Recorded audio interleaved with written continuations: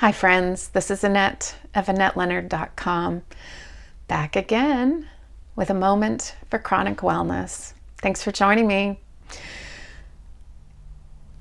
It may be sunny outside, but I am going to tell you it feels like it is pouring. And of course I mean that metaphorically, that whole, when it rains, it pours. And as I explained a few days ago, I am in one of those cycles where it feels like it's a snowball. One thing went wrong, then another thing, then another thing, then another thing, then another thing, then another thing. And it is hard to get on top of, getting out of that sense that I'm just behind it all and under it all and suffering. And so today's tip is ask for support. I think it is so hard in our society today, and there's a million reasons for it.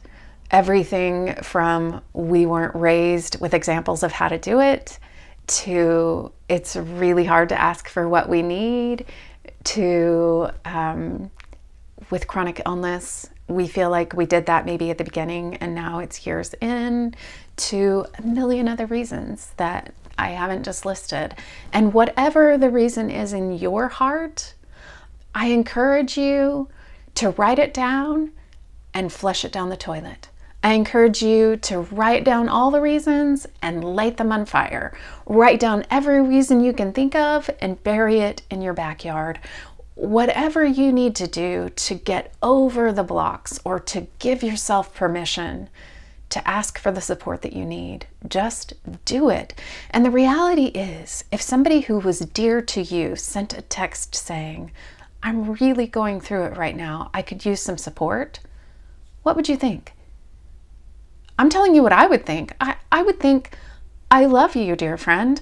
Do you need it right now? How can I best be of support? What can I do?"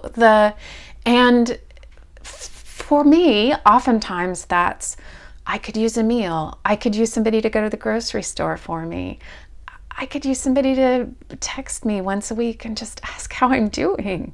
And I'm betting that for you, it could be any of those three things, or three other things, or six other things that I didn't mention. But if we don't ask for it, people aren't going to know to offer it. So ask for support. Because just as your heart would be willing to give it to somebody you love, somebody who loves you would be willing to give it. Ask for support. It is the simplest, hardest thing to do. And there are probably people in your life who would happily offer it if they knew what it was you needed and when it was you needed it.